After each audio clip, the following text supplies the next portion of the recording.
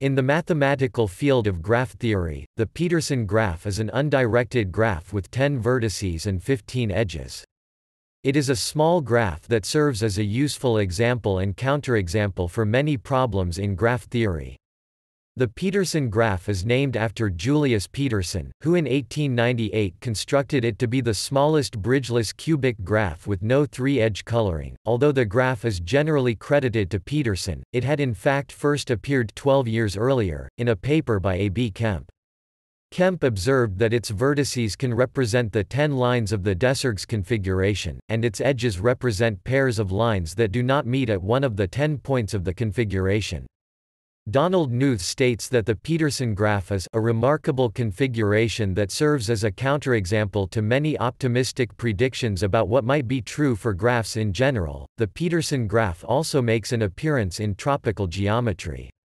The cone over the Petersen graph is naturally identified with the moduli space of 5-pointed rational tropical curves.